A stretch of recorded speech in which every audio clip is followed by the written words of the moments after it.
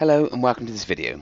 In this video we're going to be looking at SQL injection, and I'm going to be using the Matilda website, which is a web application that's been specifically designed to be insecure so you can test your penetration testing skills against it.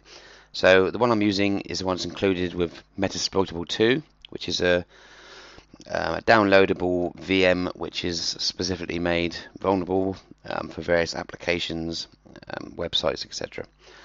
But you can download it for versions of Windows or Linux. Let's go into the Matilda website, and we're looking for the OS top 10. We're looking for injection. So we go to injection, SQL injection, extract data. So we're going to be looking to dump the data in one or more tables just by using the user info page. So if we go to that page, we get like just a normal username and password page with just a normal enter button. Right, so normally when we're looking for SQL injection, we normally start by entering special or reserved characters as far as a database is concerned. That way we're hoping that the information hasn't been escaped and hasn't been validated, and we're hoping that the database is going to come up with an error and give us information back on the screen about the various types of databases running, what versions, etc. As much information as we can get out of it, to be fair. Right, so I've got a list of special reserved characters. Right, databases, reserved characters.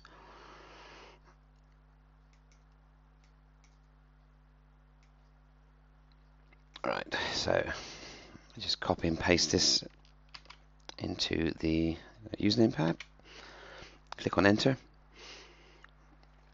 We've got some error message. Error executing query. You have an error in your SQL syntax. Check the manual that corresponds to your MySQL server version for the right syntax to use. So we know from that it's running MySQL, and we've also got the select statement or select query that's running in the background. So we'll make a copy of this. Select star from accounts where username equals, and then that's the information we put in, and password equals blank at the moment because we didn't put anything in the password field. So if we just copy this into this field here, and then we go back to our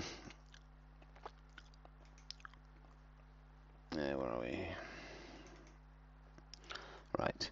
So select star from accounts where username equals single quote. So that is what the developer or the application behind the scenes is running. Then we've got the information we added in. Then there's another single quote, and then and password equals quote quote. So if we check this middle part here, starting with a single quote all the way to the hash, that's exactly the same as information we actually entered into the username field. So we know that this information is the stuff that we control. So we can remove that for the moment. So the top here we've got this query: select staff from accounts when username equals single quote. So what we need to do is to get this select statement to always be true. If we can get that to happen, then we should be able to dump the data from the whole table. So in order to do this, what we want to do is we want to put another single quote in. So that gives us select staff from accounts where username equals nothing, or we're going to put in A equals A. So what we've got there is select staff from accounts where username equals nothing, or A equals A. Now A is always going to equal A, so from that statement that should give us the always true statement that we're looking for. Now we've got this bit at the bottom with the quote and password equals quote quote. What we need to do is to comment that out so that all we've got is a top statement which always will equal true. So we know it's a MySQL database, so if we just have a quick check and look for MySQL comment reference manual, no. So if we open that up,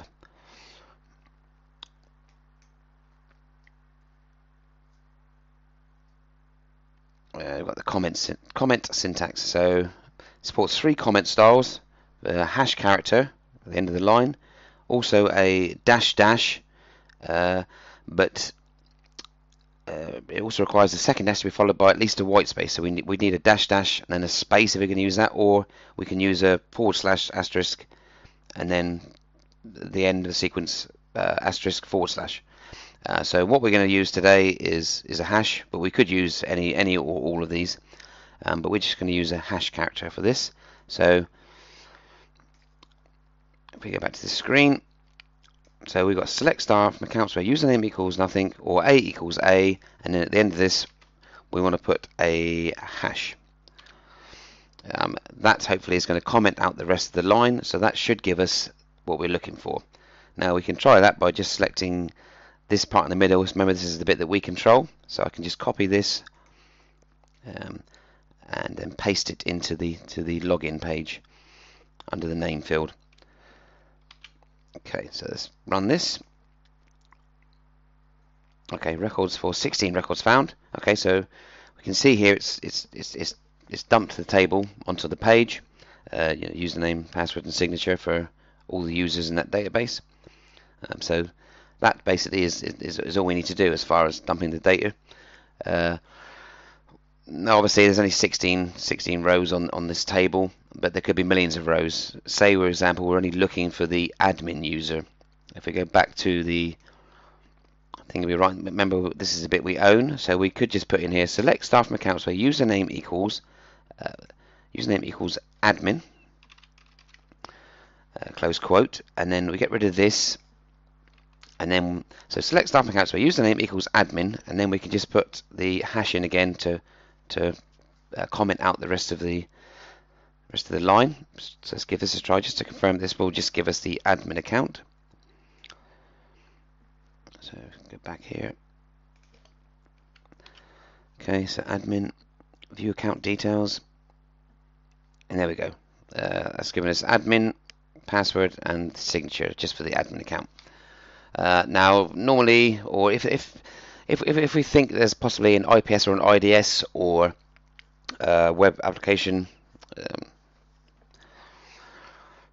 proxy, then we'd normally look at encoding that information, because it's probably going to get picked up by one of those. But we'll look at that in another video. Hopefully this video has been useful to you. If you liked it, please subscribe to the channel. Thanks very much.